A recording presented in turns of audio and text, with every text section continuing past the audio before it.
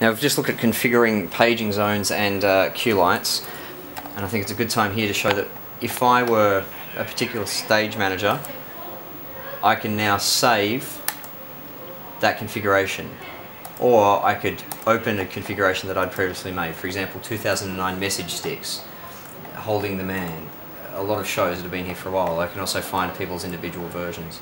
There's no limit on these so long as there is some way of some hard drive space basically on the computers.